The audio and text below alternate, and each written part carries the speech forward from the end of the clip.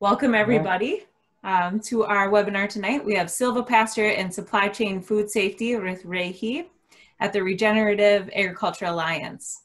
And I just have one more slide to share with everyone, and then I'll turn it over to Regi if I can get my slide to go. So thank you everyone for joining. Just a few housekeeping items. At the very end, we're going to save about 15 to 20 minutes for questions and answers. And you can either unmute yourself, which nobody's really been doing, but feel free to do that and ask the question to Regi directly. Or if you prefer, you can just type it into the questions section, the comments section, and I will read it off. And for anyone who's not familiar with the Savannah Institute, I just wanted to give a brief introduction of who we are. We are hosting this tonight. And also, my name is Michelle. I'm the event coordinator for the Savannah Institute. So the mission of the Savannah Institute is to lay the groundwork for widespread agroforestry in the Midwest.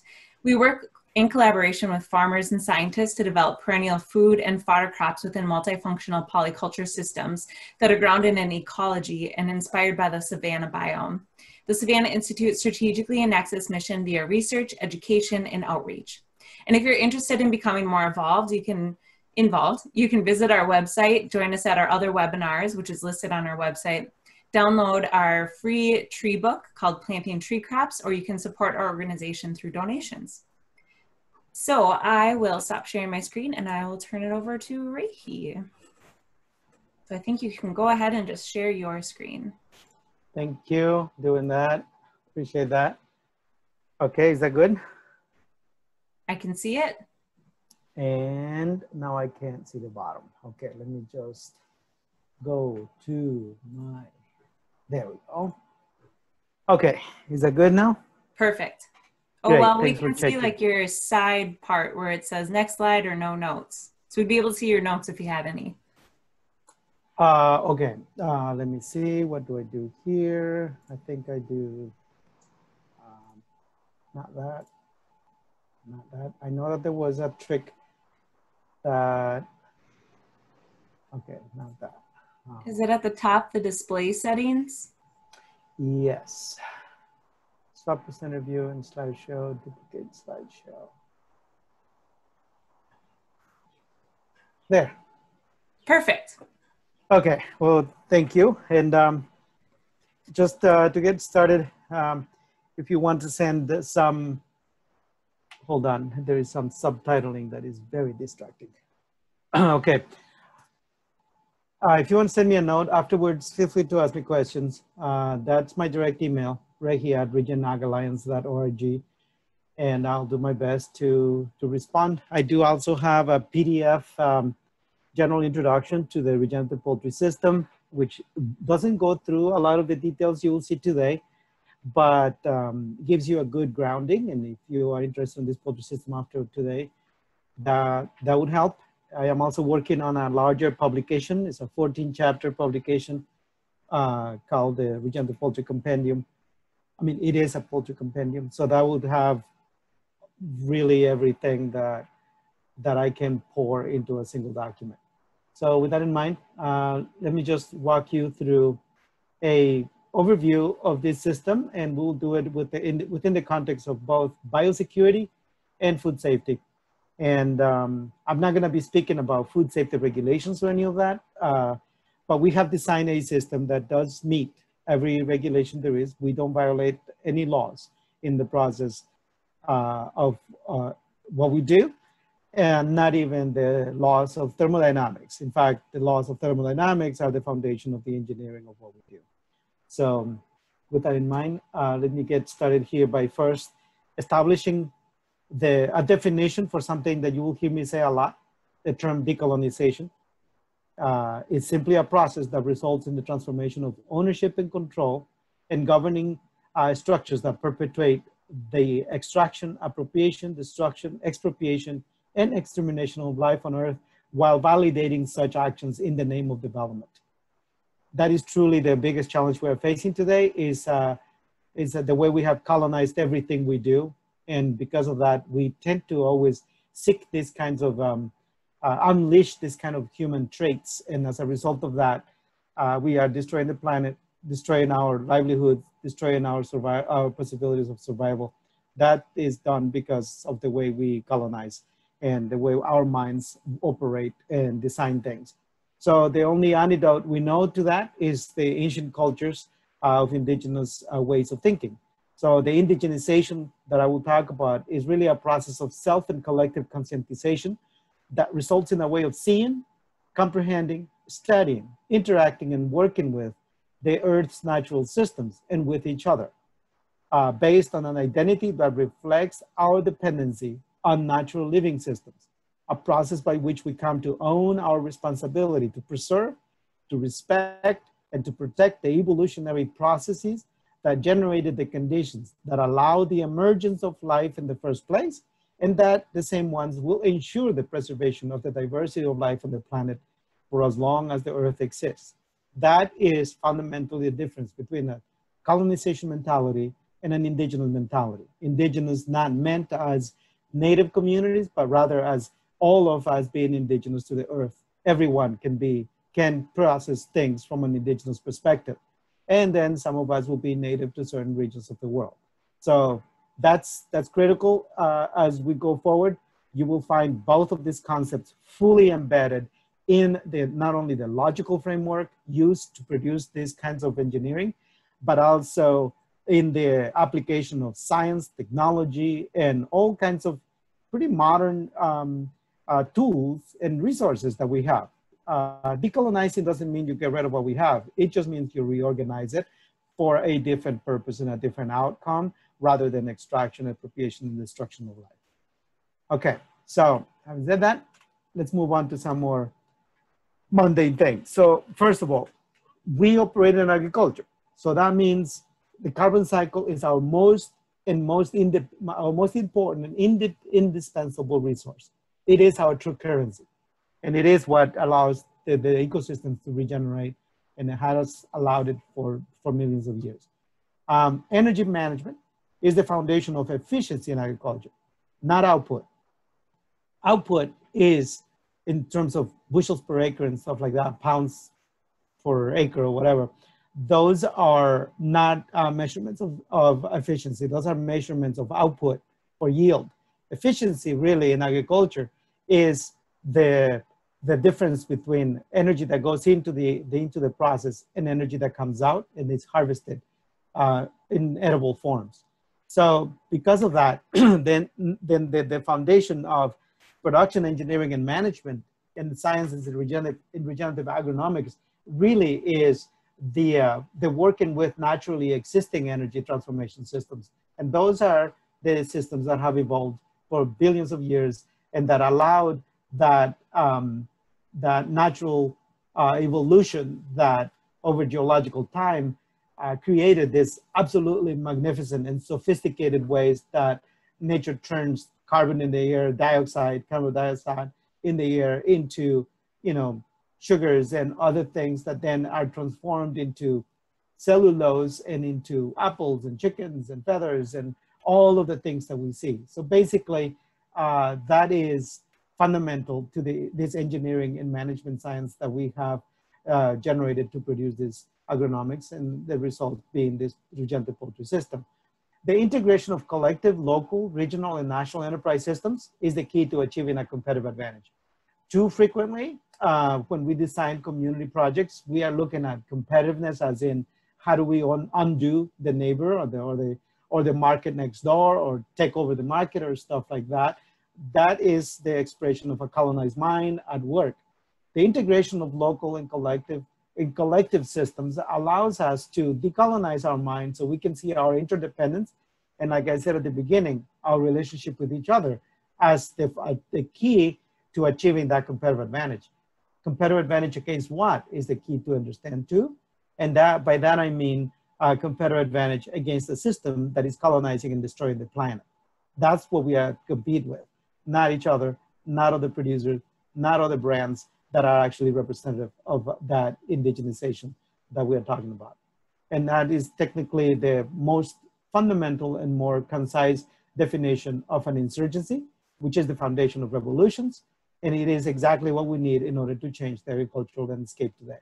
So all of this has been designed not only with the agronomics and the biophysics and the laws of thermodynamics and the understanding of carbon and all of that, and the understanding of carbon and nitrogen compounds in the context of climate change, but also the understanding of how we structure systems and economic infrastructure and management infrastructure to either colonize or to collectively achieve larger and more comprehensive and more healthy outcomes. Okay, so how does this work? Well, we're gonna portray this, we're gonna take this system, this theory, and turn it into an actual farming operation centered on the chicken. Why the chicken?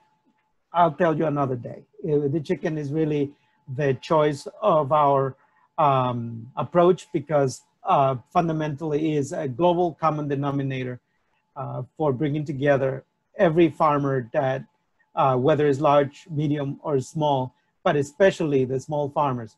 So basically the chicken allows us to engineer from a structural and eliminate the structural discrimination that exists in colonizing processes. Technically, the chicken allows us to decolonize and indigenize an engineering blueprint at a much faster pace and deploy it globally at a much faster speed as well. And that's why we chose poultry, mostly because it's compatible with the oppressed populations of the world. Second thing is that chicken is a jungle animal. So by definition, we're gonna raise it outdoors, free range as it was supposed to be, but under a jungle. And within that jungle, building an ecosystem that is compatible with a geoevolutionary blueprint of the chicken, which is expressed in the biodiversity of its gut and in the biodiversity of what it eats, which is mostly forages with high protein, low fiber, and bugs. So those two components allow us to unleash the microbiology of the soil that, once I tell you the stories behind what we are harvesting now from those fields where the chickens roam, it blows our own minds, and we are used to really good yields and high quality products. And every year we see something that we go like, wow, we didn't know the chickens could do that. And that's because we are regenerating that biology, which technically is, if you think of the world as a whole, and you think from an indigenous perspective, not as a producer, but if you're a farmer, but rather as an energy steward, where you take energy from non-edible into edible forms, and it's happening out there in front of your eyes in nature. If you think of nature as a whole, the digestive system of the earth is really the collective aggregation of the intestinal tracts of all of the organisms, all the way from that little worm that turns your kitchen scraps into solid and incredible soil aggregates within a few hours, 48 hours, 2-3 days. All of those organisms combined, their intestinal tract, are really the digestive system of the earth.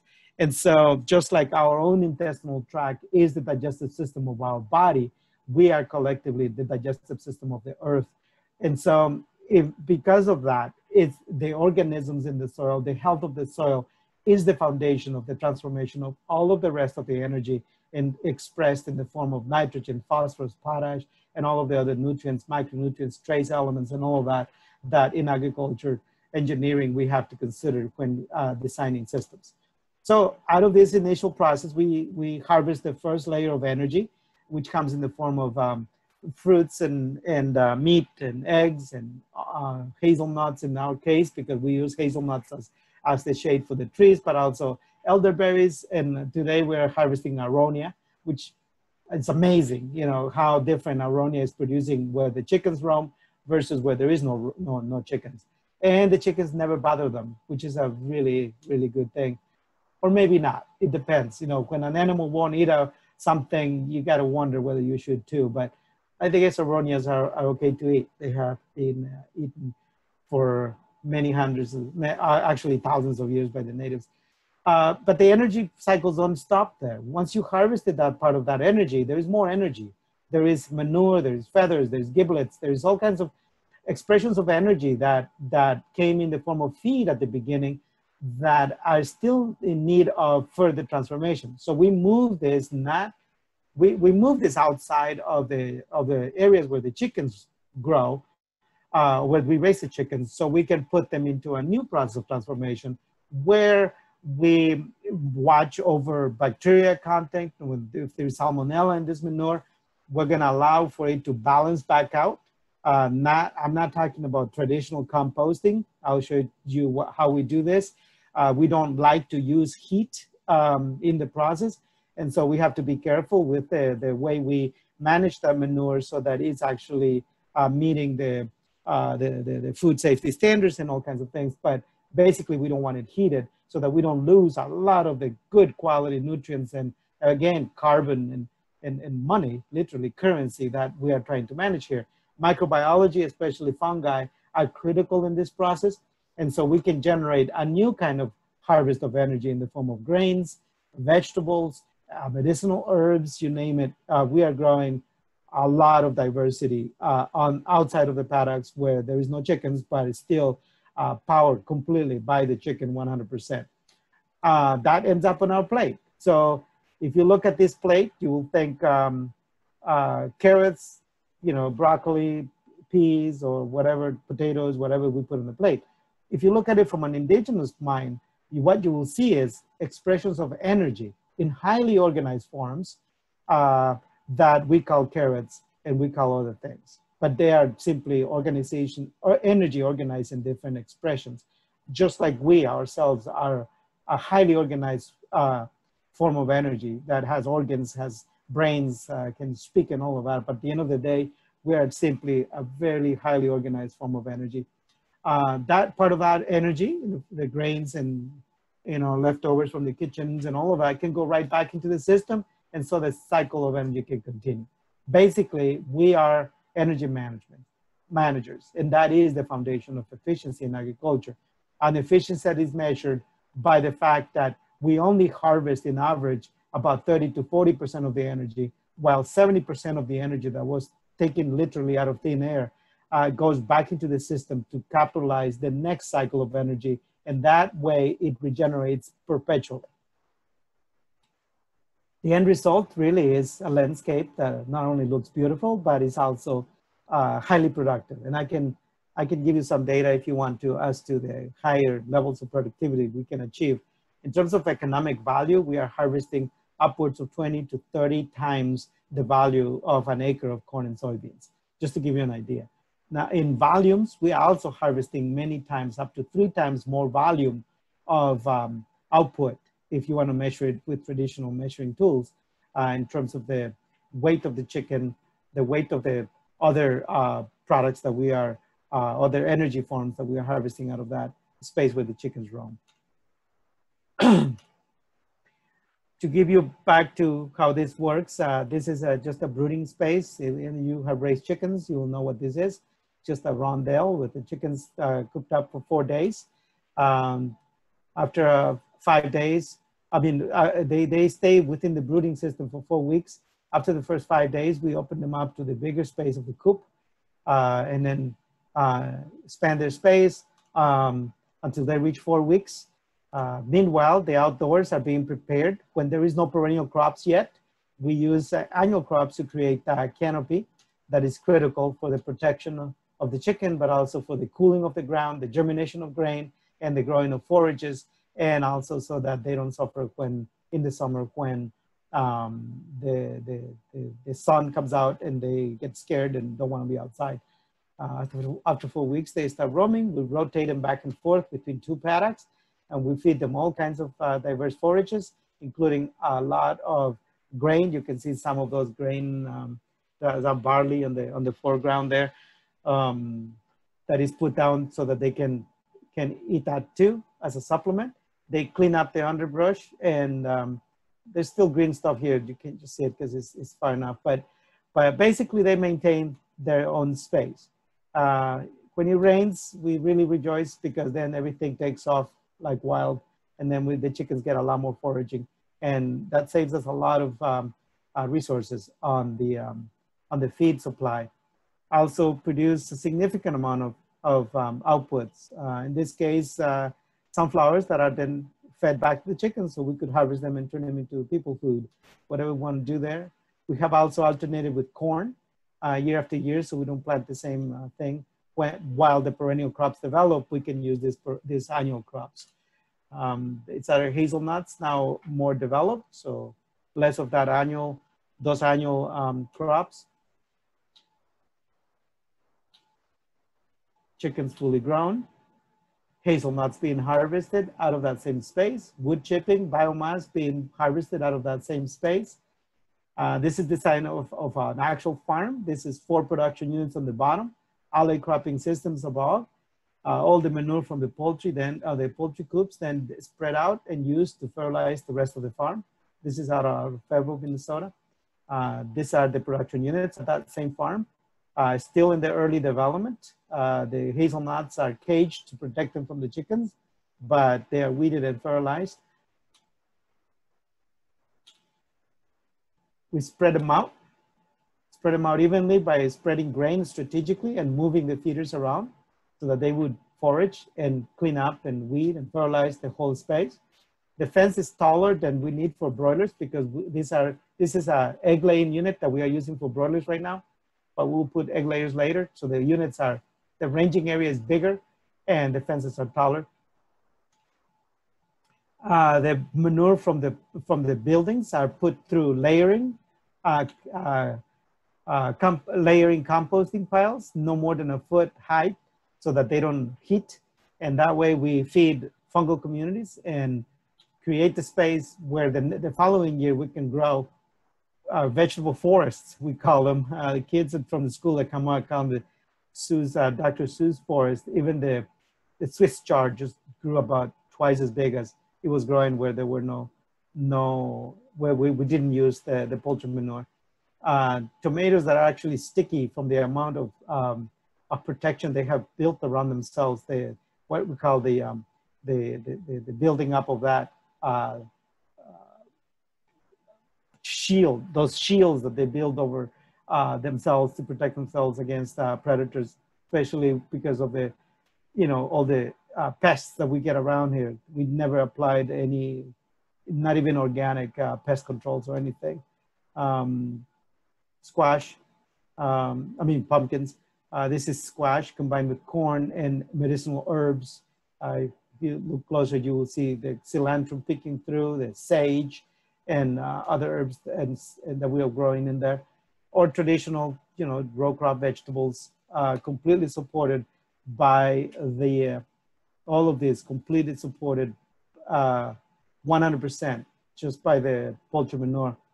Some of the best black beans we have grown. Of course, black beans fix their own nitrogen, but they still grow better with the rotation, with rotations with other crops like garlic in this case. Again, 100% fertilized with our poultry manure. Because we got so much diversity as part of the system, we also get to support 2 to 3 beehives in 2 acres that we operate right here outside of Northfield. The hazelnuts, of course, are the next main crop because they are grown by the chickens themselves. This last few years, 5 years, we have been harvesting record number of hazelnuts. And when we have interns, we make it a point to grow and to cook 100% farm meals so that nothing is coming from outside, including the corn tortillas in the center of the table that we make from the corn raised right here. While the chickens are rotated and the new crop gets to grow in the brooding, the paddocks regenerate and the cycle starts all over again, and on it goes. So let me show you something quick here. This is a video from last week, right before we processed the flock that just harvested over the weekend. These are your full-grown hazelnuts. We will be harvesting those hazelnut bushes in about 2 weeks. We expect another record harvest, as one flock is 1,500 birds, and we rotate them back and forth because they really eat up everything towards the last part of their days. Right here, you see a elderberry plant. We kind of cut this one down quite a bit. The other ones are fully grown, and the other paddock, we just finished harvesting elderberries. Today, my wife was finishing harvesting the aronias. just a few trees there, but they were so loaded. We had a handful of 1 gallon buckets, almost 2 buckets per bush. This is an area here. You can see the corn on the background. That's on the other side of the fence where they will rotate, where they rotated from. And in 2 days, they go to the processor. Some of those chickens, we kept them here and we invited the community. We have these West African communities that have moved into southern Minnesota, and we had a day of processing chickens. Very affordable for the price of conventional chicken. They can take a lot of value home because they can take their giblets and all of that, which together is almost $25 to $30. They can just pay $9, $10. We get paid really well, and they take almost $30 of retail value home. Totally worth it. The $20 difference per chicken, that's worth coming out to the farm for and feeding their families. As far as other forms of processing, we bought a mobile poultry processing unit, which is now deployed in Pine Ridge Reservation. Very state certifiable. This one was not USDA certifiable, but totally state certifiable, and is now processing chickens for the native community in Pine Ridge. There are other forms of them. This is a mobile unit manufactured by Cornerstone Ventures, and branding critical for this as we develop the protocols and build the supply chain. Branding was critical for the system, so we put a name to it. It was really easy since these are chickens raised under the agroforestry system. Just quickly on an economic profile, this is not about farms only. It's also about how we aggregate and create value added and supply chain. So our minimum indicator here of success is 200 production units. You do the math between 6 and 8 or 10 production units per farm. It could be 25 farms or 50 farms. Right now we are targeting 20 farms, and this in the next 12 months, we plan to deploy 10 farms in southeastern Minnesota, of which we have 5 already in production. The total wholesale value of production from a cluster is approximately $22 million. The value gate for the farm gate value for the farmer or farmer income is just around 13 million. If you want to do the math in terms of distribution of that value. Hazelnuts, we figured about $10 million worth of value as we reach over 1 million trees. Right now we're starting that process of planting 1 million. We are about 60,000. So we're just in the beginning of that. Building extra value for farmers as well. Engaging around 7,000 acres. That's our goal. We're moving really fast into that with a total aggregated cluster impact of around $32 million. That's without counting a lot of the vegetables and the other things that are also part of the cluster development. A total of 1.7 million birds per cluster allows us to support a processing facility. And so to that point, we just purchased a processing facility that was idling in Stacyville, Iowa, right on the border. And so we are now engaging the 3 states, Wisconsin, Iowa, and Minnesota border region farmers. We plan to process just under 500,000 broilers there. So that allows us to create a jumping point to create a light industrial park in southeastern Minnesota. So we can do at least 1.5 and then up to 10 million birds for the region by deploying a series of small scale farms. This is just a quick view so you know that we have a very strict protocol for how this is done. That protocol allows us to implement fully biosecurity measures across the farms. And in 12 years, we have had no incidents of cross-contamination between farms. And that is partially because of the way not only the birds are managed, but also the way the interaction between farms and the way people are trained fully to be professionally managing these aspects. Really aggregating enterprise sectors is our goal for the region, starting with eggs and meat, and then aggregating fish production because of the trout streams and the fact that trout grows, and trout is a meat-eating fish which can eat and process all of the byproducts from the processing facilities. The same way we process byproducts from the gardens by feeding them to chickens. Instead of composting them, we put them into chickens. In 48 hours, we can have a processed lettuce, head of lettuce, rather than waiting 9 months for it to decompose in a composting pile. And that way we get more production out of it and more energy transformation. That processing of fish and vegetables allows us to bring some of that, those byproducts back as feed supply for the chickens, but also allows us to aggregate and produce value-added products that would come in the form of canned products that are non-perishable so that we can expand the supply chain life. The transportation systems that we are now starting to engage are critical: freezing facilities, delivery systems, technical assistance, professional training, poultry production training, financial management and financial access to financing, access to land, all kinds of other services that now can be scaled up so that we can support different professional sectors, the aggregation of agroforestry products, the medicinal herbs, vegetables, so that we can generate those value-added products rather than always just relying on selling fresh products.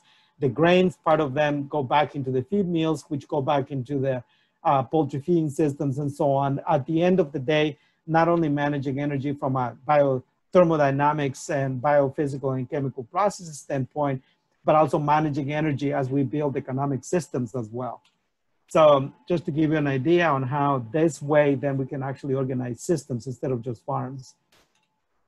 So basically, that's what I wanted to share with you today. I hope in this few minutes, 64 slides that I cruise you right through, we were able to create some new synapses in your heads, and a little bit of decolonizing, a little bit of indigenization, and hopefully some awesome interactions. So we'll spend the next 25 minutes doing that.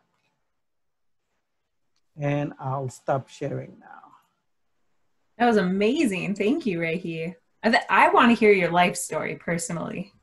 That may be for a different time. We do have a question came in right now. Mary Ellen was wondering, what variety of hazelnuts do you grow?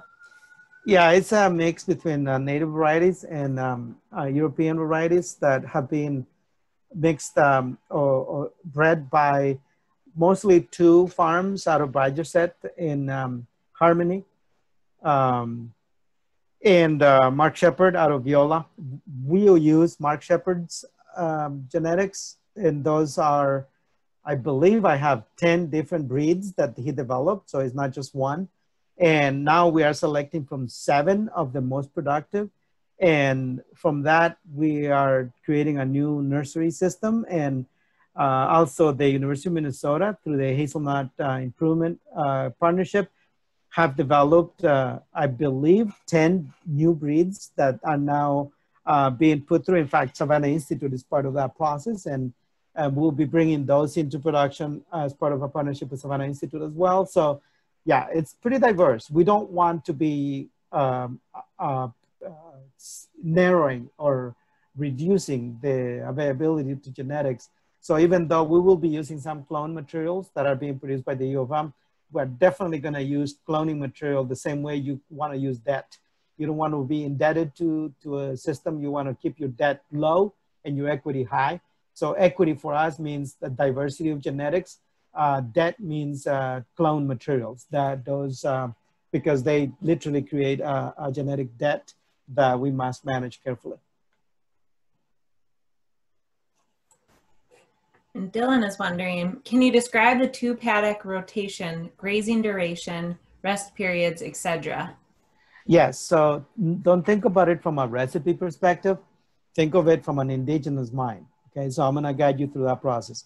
So first of all, there is 2 paddocks, which we settled on after experimenting from 4 paddocks, 3 paddocks, and evaluating not only labor, but also stress on the chickens because they are very homey, and how they will yearn to go to the previous paddock, and they will bunch up against the fences. And so in order to reduce the animal stress and to increase animal welfare, and we measured that by evaluating mortality primarily. With 4 paddocks, we had the highest mortality because of the partially given to the stress that we put them through. And also because some of them went without food, without water, without us working extra to shoe them and to manage them. And we just don't want to be working too much. In my book, In the Shadow of Green Man, I describe very carefully how we It's not like we don't work a lot, but we are allergic to it. So we want to do it the least we can. And so that settled us on 2 paddocks. With 2 paddocks, then we managed the orientation of the building so that we could reduce also the amount of work in that, and the amount of desire of the chicken to go back to the previous paddock where they were when we release them into the new one. So the orientation of the paddocks, all of that. That determines really the rotational 2 paddock system. Now, within those paddocks, we plant perennial forages, and we selected those based on the chicken selections. So we observed a multitude, over 50 different forages that we put out into the paddocks, into the experimental paddock, which I manage still. And in that paddock, we continued to do research and development in forages. And out of that, we selected specific forages that the chickens prefer. None of them are grasses, except grass seeds that are sprouted. They like that, but only as sprouts, not as ground grasses. The rest of them are wide leaf, mostly broadleaf, high protein, low fiber forages, and we can include some of the weeds in there: mallow, pigweed, lamb quarters. But above all, the forage of choice is comfrey. Okay, now how do we rotate? All of what I just explained really determines the rotational schedule. We don't rotate on the basis of timing or periods. We base the rotation on the age of the chicken, because that determines how much pressure they put, and also on the regenerative capacity of the forages. So if you're starting with sprouted forages and your comfrey hasn't taken off yet, then your rotational schedule is going to be different than later on once the comfrey is regenerating, because it regenerates really fast. And so the regeneration of the paddock and our observations of that regeneration is what determines when we switch the chickens back and forth. And so if it's raining a lot, like recently here, we can rotate them almost every week so that they are always on fresh forage and they don't obliterate too much and expose the soil. Exposing soil is a no-no. It's part of the protocol. And so when it's not raining as much and we have to keep them a little bit longer on one paddock before we rotate them to the new one, then we make sure that we spread a lot of hay, straw bales, so that we completely keep the ground cover and the moisture high. And because of that, still roots developing and protective shields in the soil. So the next side, then the other paddock starts to regenerate. If it hasn't rained a lot, we move the chickens even with small amounts of regeneration, sometimes just barely visible above the straw. But we know, we have gone and checked it out and sampled it to make sure that there is a lot of sprouts and some of the weeds are coming back again. Some of them are very resilient. So like mallow, for example, comes back really fast because different from other weeds, the chickens don't eat the stems, they only eat the leaves. Mallow is extremely nutritional and medicinal. And so we leave it and we allow it, and it will also regenerate faster. If it's raining too much, it will take over. So we may have to go and weed it a little bit, dig up some of the biggest plants, but not as much as you would think. So that's what determines the rotation. So it's really an observational process. In general, I would say, 1.5 weeks or 2 weeks is the maximum we'll keep them in a paddock even in the dry season. But when it's nice and lush, we will move them back and forth every week so that they get to eat a lot more fresh forage. And for the case of the perennial forages like comfrey, it doesn't matter how they chew them down, because in the 4 weeks that the new flock will take to come out again to start foraging, the weeds and the comfrey will take over. And sometimes we have had to mow because of how high the regeneration has got. So there's to you the rotational, crash course, rotational 101. Awesome. Okay, are you ready for this one? All right. Could you repeat how many birds a single farm would need to manage? How much does the system depend on the shared capital facilities like the mobile processor? I'm thinking about how to manage cash flow as a pioneer in my geographic area. How do you manage vertebrate predators, foxes, bears, hawks, etc.? Okay, let's start with the predators. Two very different kinds of predators. You got ground predators listed in there, and you got aerial predators. They are not managed by any stretch of the imagination the same way. So the reason we put poultry back on the forest is because they are scared, literally scared out of the aerial predators. We use drones to create the same exact effect that aerial predators create on them. And we were able to get ground cameras and aerial cameras to show us the level of stress. And once you see that, it really makes you feel like that's a critical all day long, what you're going to worry about is aerial predators, not ground predators. So the canopy, we measure it then down to 60% is when the balance broke off. So basically, in all we do, from predators to biology to balancing out, the food safety issues with salmonella and so on, what we're looking at is for a balance. In indigenous thinking, that's central. And so in predators, it's the same thing. How to manage predators is find a balance between what they're looking for and the abilities of the chicken. The chicken is incredibly intelligent at protecting itself. If they see a predator flying above, the first thing they do is freeze and then emit very specific sounds that are alert sounds. And so they freeze as a way to establish the threat, and then they immediately scatter to hide. If there is no hiding space, they're just gonna run all over the place, or they just don't go out, period. That's why chickens don't roam during sunny days, because even with the forest, they will stay under the forest. One, because of the shade, but second, because they can look up. They will be easy prey of aerial predators. So the canopy really eliminates 95% of the reason chickens get picked up by hawks and eagles and all the aerial predators. The rest of it you can manage either with guard dogs or simply by keeping the production units closer to where the farm buildings are, and predators are less likely to attack them that way. The other thing is that all of these predators require a takeoff and a landing, right? So the landing is almost eliminated by the canopy, as long as you keep it above 60%. And the takeoff is completely eliminated by the fact that they can't take off with the canopy above them. And so even when we have had hawks, and we observed a hawk once for over 45 minutes with another agronomist on my place, we watched it hop from bush to bush, but never landed on the ground, because he knew that from the ground he couldn't take off.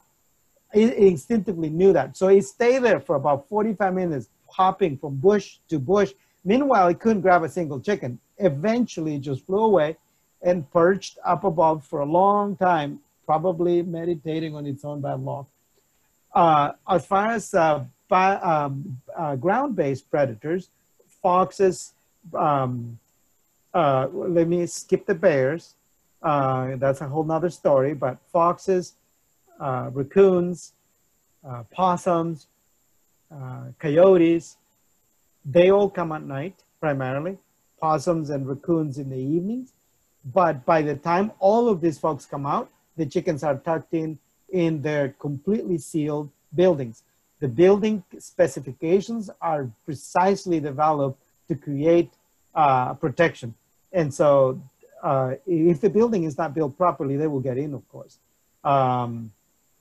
So that's how we that's how we balance the relationship between us, those ground predators, and the chickens during those critical hours right in the dusk time. So never wait for your chickens to go all in, come out before they all go in. They know also that there will be predators. So our chickens, maybe one straggler will be out there at dusk, all of them going by themselves. And we train them. They're in the manual. You will see there's 4 days of training that we use to get them into that. The next thing is bears, cougars, um, um, tigers. Believe me, we have also developed systems to manage for those. Bears, not specifically. We have a situation right now in British Columbia. And so in British Columbia, we got this much more, I mean, we got lynx, we got cougars, we got bears. In the northern rainforest in Belize, we actually have jaguars. Those were easier. The cougars, because we don't have the same natural barriers that we have in the rainforest, we just resuscitated natural barriers that the natives and the Maya had used for thousands of years to protect themselves. We just resuscitated those ancient technologies. And up in British Columbia, the problem is that those folks are salmon people. They're not chicken people. So they really didn't know much. So we still figuring that out, but we will, applying indigenous approaches, we will bring this into balance as well. I know that was a long answer, but believe me, 90% of the troubles of raising chickens, especially folks that don't want to confine them and raise them in factories, 90% of their concern is going to be about predators. I like that Michael smiles at the term tree range. I was going to get there. Real quick, is it possible for you to send me this copy so I can disseminate it amongst everyone who's here of the presentation? Yes, absolutely. If I can attach, no, I can only save the chat. Okay, if I could attach, I would attach it and make it available, but I'll make it available to you right away. Wonderful, thank you. And then, yeah, if you want to go ahead, and Michael's wondering, I'll just read it. I smile at the term tree range, but my understanding of the technical definition of free range is just a small opening where chickens can have an enclosure and enter the outside, which they rarely do. Is that what you understand free range to mean? And have you thought about using pasture raised as an alternative brand? Okay, really, really important stuff. And, language matters a million. Language. First of all, pasture raised is an oxymoron. There is no pasture chicken. They don't eat pastures to begin with. They are not ruminants. They can't process pastures to begin with as well. Their gut system actually is designed mostly to process other kinds of forages, yes, but not necessarily pasture as we understand them. So that's very important. That's why we didn't use pasture, and we don't want to use pasture, because it fundamentally violates the indigenous nature of the natural geo-evolutionary blueprint where the chicken evolved over time. Second thing is free range. Yes, free range got co-opted, and it was turned into this way to whitewash the idea that consumers were getting chickens that were raised outdoors. And so free range was first exposed by, not first, but one of the big exposures that he got was Michael Pollan's Omnivore's Dilemma. And so in that book, he exposed Whole Foods sources of chickens, precisely a little door that they put into an enclosure. That's not free range. That is the way you colonize a really good idea and turn it and reduce it into a corporate whitewash that then goes out there and confuses consumers even more, and is partially responsible for why people don't trust a lot of the brands and the claims anymore, is because, and that's important to say, because it's how corporations continue to occupy our space and to whitewash it and to create confusion. Confusion is important because then they can get away with just reintroducing their own stuff into areas that we have built and consumer awareness that we have created and so on. So tree range was for us a way to say, okay, a 4-year-old can see that a chicken is raised under the trees. It's much easier, can't be whitewashed. I mean, it can be appropriated, of course, but that's what we trademarked it. And now we are turning it loose so that tree range can be used by anybody who respects the integrity of this design. If you respect that integrity, we will give you free access to that label. And maybe a tiny little royalty so that we can pay for the legal fees. But you can imagine if 1 million of us farmers were to adopt that, it will probably be, you know, 1.0001% of a penny per chicken sold, so that we could continue to support and to cover the cost of a strong backbone infrastructure that will protect the integrity of something like that. That's why we use tree range. We believe that we can protect that, but we can't protect the other two. Yeah. What readings, articles would you recommend if we want to get more familiar with the idea of decolonization and indigenization? Oh, I'm gonna have to send you one link, and that would give you probably access to many other links with integrity. In fact, let me just 3 seconds here.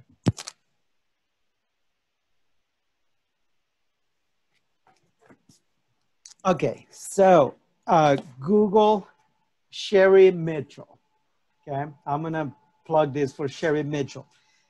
She doesn't know who I am, but I know a lot about her. And I respect her more than almost anybody in terms of talking about decolonization. She will send you back 3,000 years to understand why we're so screwed up today, why our society has gone to where it has gone. Her book is called Sacred Instructions. This is the title. You can look it up on Amazon. Sacred Instructions, and her name is Sherry Mitchell. And I'll say, I mean, aside from going through a list, there is a really important interview that she just did for the Post Carbon Institute, I believe it was done for, and it's just amazing. So go for that.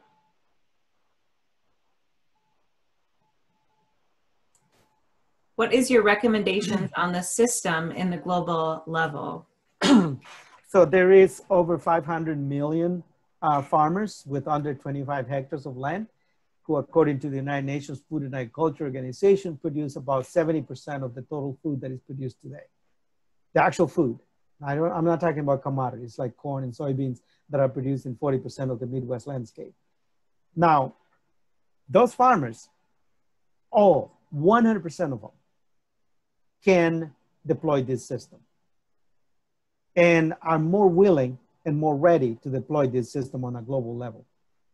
Also happens that in countries in Latin America, for example, like Guatemala, there is only about 25 million chickens, egg layers, that are kept in confinement, while over 36 million hens are still in backyard flocks, in averages between 15 and 50 chickens, that are the backbone of the food infrastructure and the food security of those communities that is still able to escape the massive colonizing and invasion that the Guatemalan government, through the Ministry of Agriculture and sponsored by the United States and other developed countries, have promoted to invade the community's genetic wealth by giving away genetically degenerated breeds, namely broilers, industrial broilers and industrial breeds that are now crossing with those native and more heritage breeds and destroying, obliterating the genetic diversity of communities,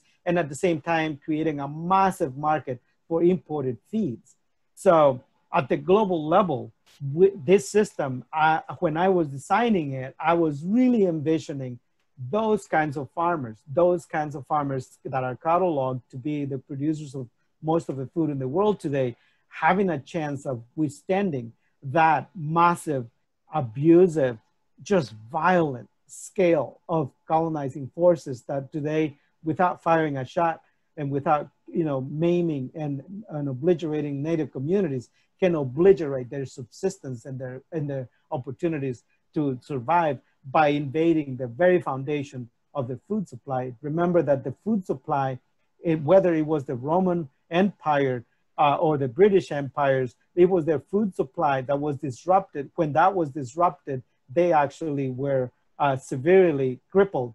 And in the counterinsurgency wars, counterinsurgency wars like the Contras and the Guatemalan, the support of the U.S. especially with the Guatemalan military, the food systems of the indigenous peoples were the first targets, no different than during the Spanish invasions of Mexico. Hernan Cortés targeted the amaranth fields of the Aztec. Similar to that, the U.S. military, through the Guatemalan military and the U.S. oligarchs and the United Fruit Company and all of those folks, targeted the Guatemalan food systems, the native food system, by targeting the cornfields and the bean fields and those places where the food came from. Today, that same strategy is at work, but is at work through invading the genetic diversity of a lot of our communities. So my intention was that by bringing back all of the ancient technology and ways of thinking and doing and engineering and all of that, merging it and marrying it with some of the more sophisticated ways that we learn in agriculture school on how to use the laws of thermodynamics and biophysical chemical management of the earth ecosystems, that we can actually bring a potential opportunity to reinvigorate the insurgent nature of indigenous communities across the world, those communities that still think from an indigenous perspective. And my hope is that we can unite native communities that are still fighting for the indigenous rights across the world, and hopefully use the chicken as a marching cry, and to restore that fundamental sovereignty that is necessary so that you can anchor an actual global insurgency, so that we can actually build what many have called food revolution, but have not provided methodology and specific instructions on how to do it. I am in the final touches of the 14 chapter publication, where we will lay this out so that we can actually take back these systems that belong to us. That's my intention for the global application and recommendations for this system. When can we look forward to that publication? Yeah, it's taken a while, and I just haven't been willing to put it out until it's ready. But I also, so that there's more people ready. Right now I have 2,000 requests. So maybe you want to put the request through the Savannah Institute. I want to partner with every one of these partner organizations to make this publication available across the board, and then build a platform, which we are building right now. As you go forward, this is not available yet online, but I'm gonna type it in the comments, regenpoultry.com. You can't access it because it won't let you, it's not yet live, but it's almost finished being built. All of this is literally a MOOC. And so it will be available online, not for free. I can't make it for free, available for free, but we will work on the scholarships so that people can have access. And for those cases where communities can gather together, we can make it available to whole communities at the same price of an individual somewhere else, so that they can, so that this MOOC can be then spread out. Awesome. Okay, I'm gonna read the next question. What are the challenges facing during this pandemic period in your production system? I mean, the production system is not affected by the pandemic. Basically, one or two people can operate a farm that produces 32 to 42,000 broilers. So with maybe one person coming in or two people coming in sporadically, but social distancing, all of that is 100% manageable within the production process. Now, the challenges are in the processing facilities, as you have heard. Meat packers, whether it's pork, beef, or chicken, are really the epicenters of a lot of the rural spread of COVID-19. Literally, that's how COVID-19 spread to rural communities.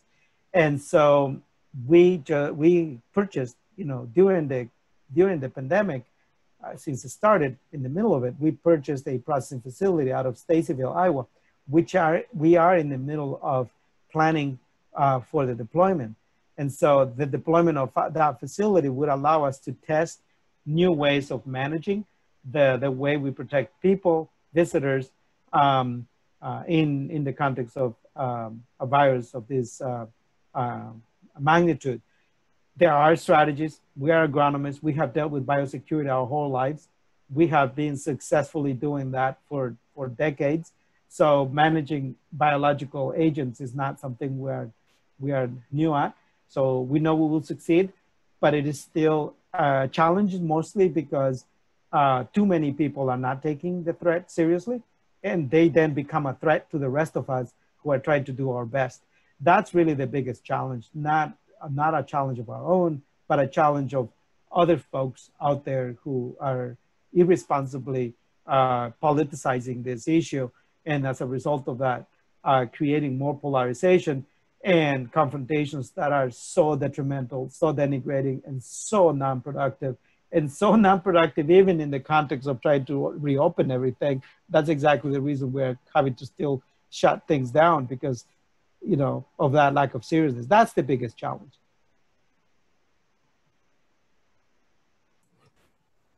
And there's one more. Repeat the truck manufacturer of the processing truck. Is it made in the US, and what is the cost?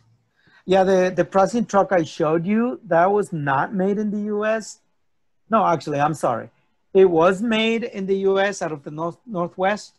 And it was bought by a university in Calgary, exported, and then they couldn't use it because they didn't have enough production.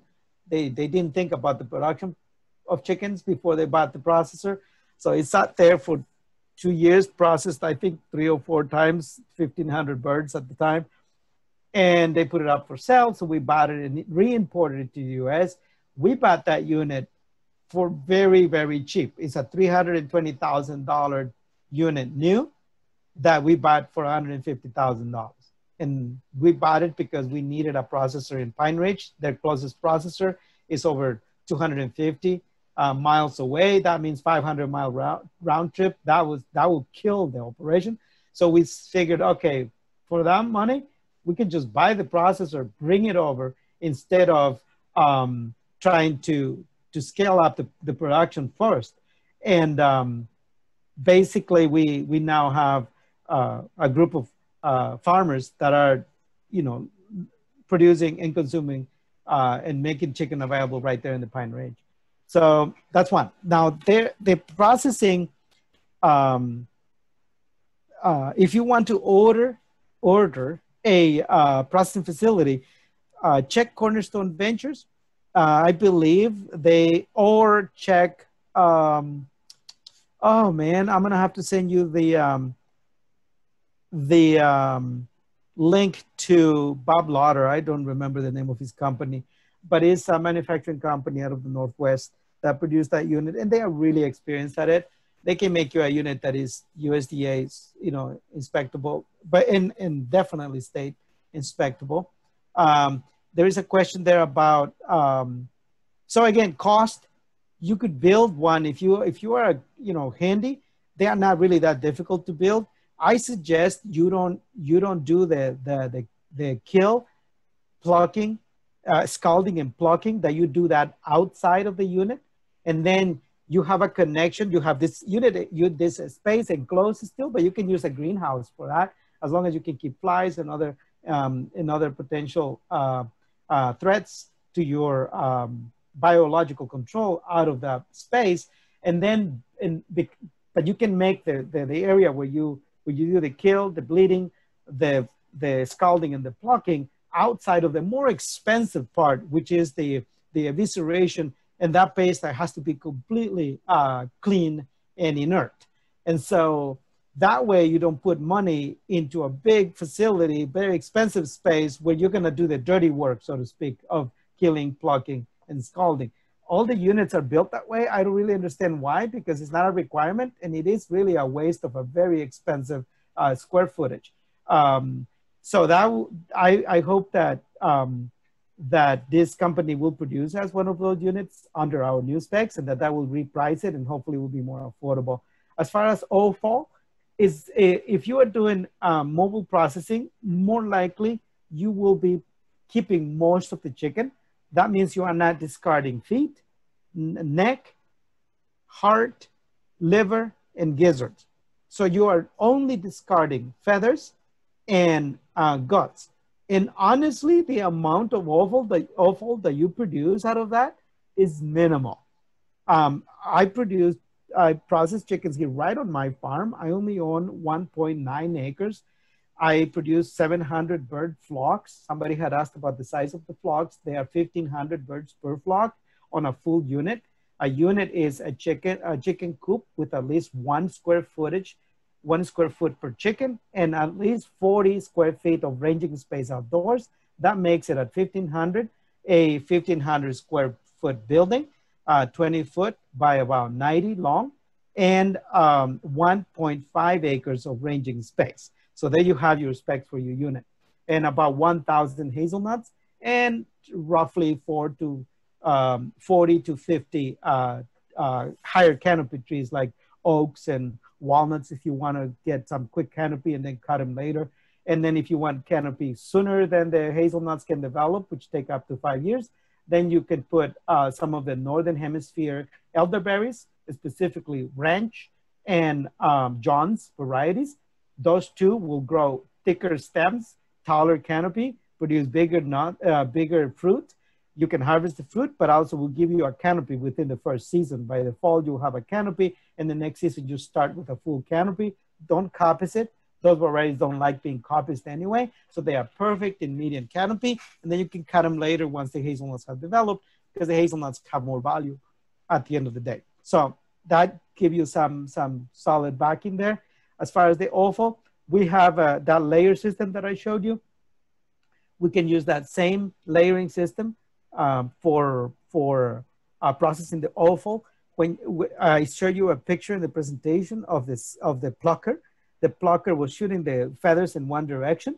That water is very clean. The water, you can just let it run. There is nothing bad about it.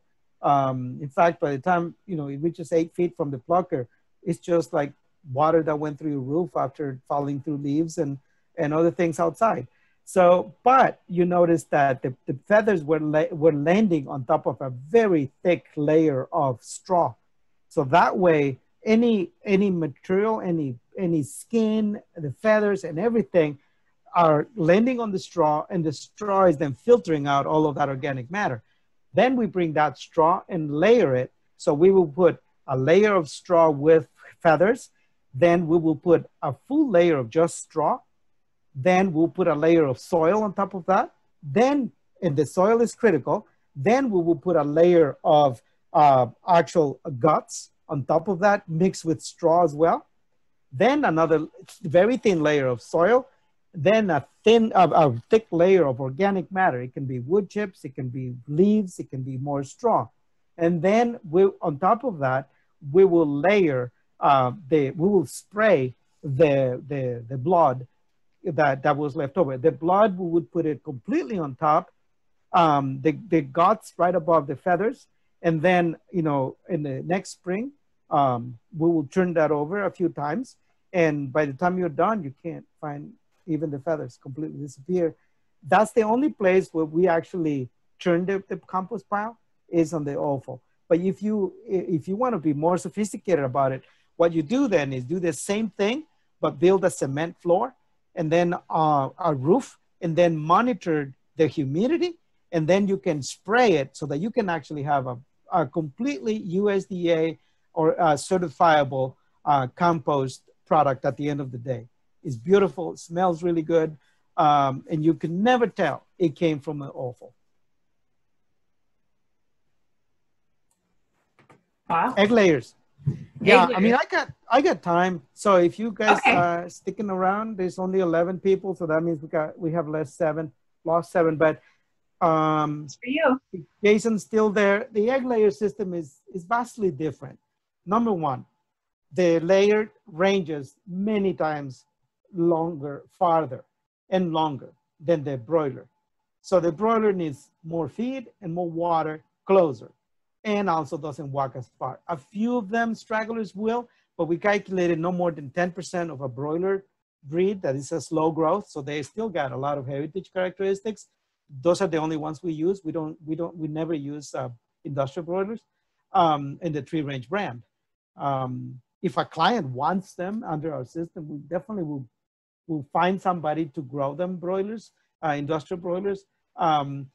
But we'll never make it into the Tree Range brand because that we'll lose that.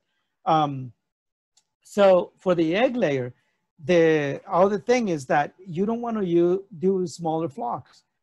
The biggest flock we can do in broilers is 1,500. Above that, the social behaviors start deteriorating significantly, and we start getting a lot more mortality, less animal welfare, and all kinds of other complications. And it's also, they also don't roam as far, which over concentrates the chickens in specific areas, and that can potentially generate oversaturation and the potential leaching of nutrients into the soil. So that balance of 1,500 took us over 3 years to reach that space. And even now we notice that when one year we didn't have chickens in the paddocks, and the next year the apples didn't do as well. We put the chickens back the next year, and everything took off again.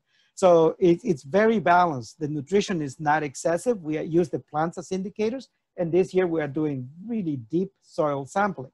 With the egg layers, you got a lot more freedom to work with. And so because of that, we can do larger flocks, which is very important because we are looking for efficiencies as well, mechanical efficiencies. And you can't reach mechanical efficiencies with tiny flocks that you got to be handling back and forth. So with the egg layers, we went upwards of 2,000 egg layers per flock. We tested this system in 2016 in Mexico in a highland dry area with only 12 to 16 inches of rain a year, distributed only within 4.5 months. Very extreme conditions. Just the same way we tested the broilers in Minnesota, because we wanted to test the extreme conditions of spring and fall when it gets very cold and wet as well. So we pushed the system to the edge first with over 2,000 broilers, and then we balanced it out at 1,500. We pushed the egg layer to the edge as well with 2,000 egg layers, and then we balanced it out about 1,500 for highland dry regions like that don't regenerate fast, and around 2,000 per flock here in the Midwest, we got much more generous environmental conditions. And then we doubled the units. So you have, instead of having one flock, we put 2 flocks in the same building. Don't mix them. So basically that allows us to use industrial level technology for feeding, watering, and collecting the eggs, because we have 1 flock on one side with their solarium and all of these new things that we put in through the regenerative engineering process. We have passive solar heating systems, sprouting system inside that space in the winter, all of those things that industrial systems just don't care for. And at the same time, up to 7 acres of paddock ranging area, 7.5 acres, so that they can roam on larger spaces in the summer. And then we back it up against another unit on the other side so that we can then collect the eggs automatically, mechanically in the center, but the flocks are still at 2,000 maximum per flock on each side, and with their own large scale ranging areas with twice the space of ranging than we use for broilers. That means we use 80 square foot per hen on their space outdoors, and that's plenty, sufficient for them to not only range large scale, these chickens, they range as much as they want. There is no restriction. Even though we have a perimeter fence, the perimeter fence, they only use it as a reference. It doesn't mean they can't run, fly, jump, whatever they want to do. They can do it as much as they want because there is no real restriction of their freedom. Any comments on the hazard mitigating aspects of chicken-based silvopastoralism, moisture retention, flood control, when it is adopted at the local regional landscape level, not just the farm level? Hazard mitigation aspect. I don't know what hazards I'll be looking for. Feel free to add a comment there, John. I don't know what hazards. I don't have any hazards to talk about. Moisture retention, flood control. I don't really know what that is about, because we want moisture retention in the soil. In fact, we optimize it. Extreme weather. Yes. So we have had super hot days, about 115 heat index, with high humidity. I mean, absolutely repressive. And yet we have to see chickens having any extreme reaction to it, because basically the temperature under the canopy And because of the way we manage that understory, it has full air circulation. All they do is they just sit on the ground, and the ground is really cool because it's never been exposed to direct sun. So the temperature of the ground is still at around 70, 72, 73, 74 degrees, so that they're able to just release all that extra heat. We rarely see panting chickens even in those extreme days, because again, the system was built to protect them against that. And then during the night in the buildings, we have fans that have been calculated to remove the air and circulate it up to 4 or 5 times per hour. So we have a high level of air movement through, with a ventilation system that draws low to the ground air and exhausts it high off the ground, so that we are actually replacing that air continuously inside the coops. Also, the ventilation system is installed in a way so that it actually removes almost 100% of the air, but almost from 100% of the space, not just from specific corners, because at the very beginning, we had in those cases, in some of those cases with extreme hot weather at night and humidity, and especially when it was storming on top of being high humidity and high heat. And then so the chickens would stampede to the corners. And when those corners were not properly ventilated, we had suffocation issues, and we will lose a handful of birds overnight on those corners. One time we lost 300 because before we had rigid walls, the flapping of the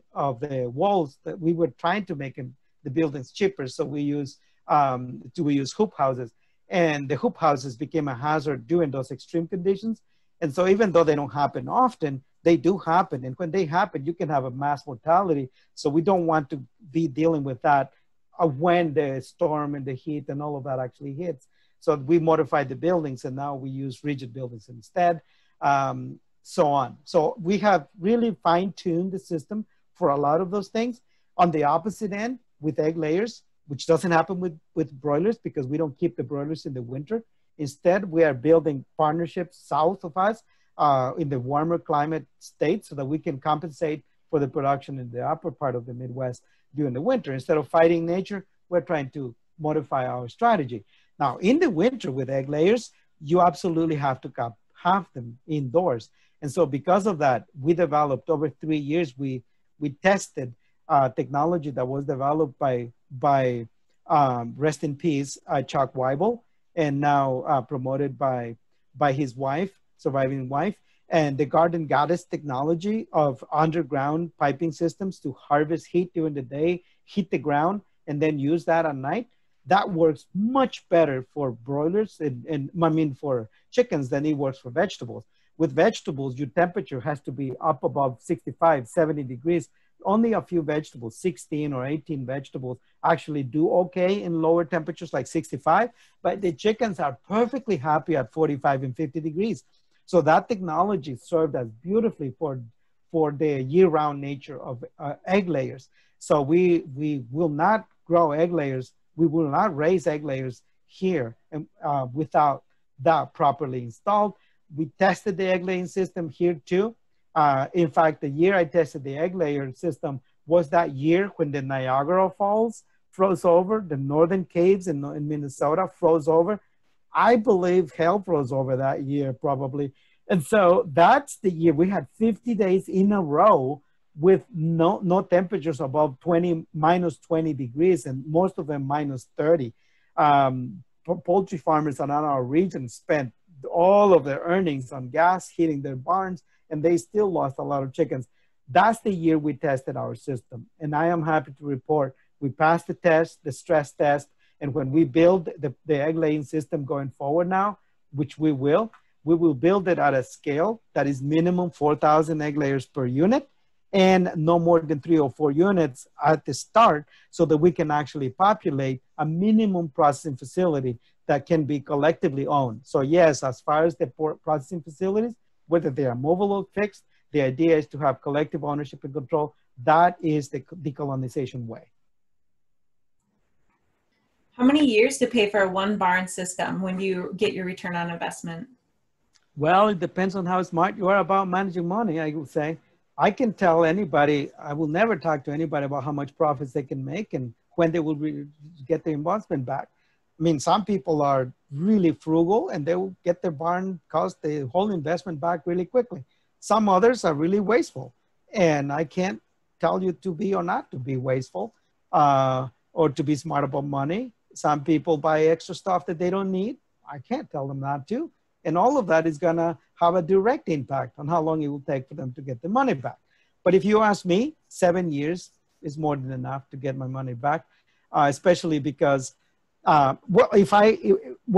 selling wholesale my poultry on the farm through the free range system, I still get paid decently, and I prefer to do that because then I'm part of a collective rather than individually trying to fend for myself as a farmer. But that doesn't mean I can't keep some of my chickens because free range is not a system that is going to come and enslave us like the conventional contract farming does. So that means I got freedom. I own my chickens, so I can keep some of them, but I can't. But free range will make sure that I am not left with chickens I don't want, or I can't market. So if I will market direct, I can double my margins and then get my money back faster that way. It's up to how you are, where you are, your location, how good you are at marketing, whether you are preferring to do that or to go straight to the wholesale and just take a break instead of being always nailed to the farm. That's the thing with animal agriculture. So that's why I like broilers, because I can take, if I don't want to do a flock, I don't have to do a flock. And that's why we are spreading this system out so that the free range system is always going to be supplied, whether I take a break or not, whether I have an incident or not, whether my chickens die or not. All of those factors are factored into the cell nature, the cellulosic, cell-based nature. And fragmentation strategy is critical in this case. Ecological management, fragmentation is to be avoided. In economic resiliency and insurgency-based strategies, fragmentation is the key to being able to fight large forces that want to attack you. So we have kept all of that really valuable, wartime that I had to survive through, and the lessons that we learn in terms of fighting large-scale forces that can be overwhelming if you don't know how to defend yourself. And this is kind of what we brought into the design, the agronomics, the economic structuring, the ownership and control, the way we're organizing the outer layers of our system now, so that we'd eventually organize the inner layers, which include larger scale infrastructure and so on, but also with the outer layers fully in control of the inner layers. Those are ancient methodologies for organizing insurgencies that are now part of the Mayan regeneration projects that we are deploying both in Guatemala and here in Omaha, Nebraska, using some of that Mayan organizing processes that survived the wars and survived colonization and all of that. What kind of annual forage? How many? Okay, annual forages. Listen, most forages are okay as long as they are broadleaf. Clover, read specific characteristics of some of them. Like clover, for example, is known to produce female hormones in males. And so in pigs, you want to be careful with that. I don't know, maybe you don't want to be careful. That's up to you and how you see it. I just want animals to express themselves fully, and whatever your sexual orientation is, you should be able to express yourself fully. And manipulating that is not something I'm in the business of. So because of that, some of these forages have to be managed carefully. Some others have poisons. But most of the animals, in this case, if you are not using Cornish broilers, the animals actually are able to discern. They know which ones are and which ones are not as good for them. But in general, you can use mallow, purslane. You can put sprouted beans, definitely. Not soybeans, sorry, edible beans, not soybeans. But everything from peas to black beans to all kinds of other dry edible beans, things you can make soups with. And if you use soybeans for soups, don't use it for the chickens. Just keep it to yourself. The other thing is widely forages like mallow, of course, I said that before. Pigweed is an amaranth, so it's an extremely highly valuable. It's high nutrition forage, and the seeds are even more nutritious. Then you have comfrey. Comfrey is by far our favorite. It really increased the animal welfare conditions, which we measure by the mortality rates. Until we introduced Comfrey, we normally accepted 5% mortality, even though, you know, folks who have free-ranging chickens for real, not the little door things that we're talking about, but folks who are actually letting them out loose and all that. And they considered 10, 15% acceptable. We're using 5% as acceptable. Now we are containing down to 3%, 2% in the case of the last flock I raised. We only lost 2% chickens. That's absolutely way out there.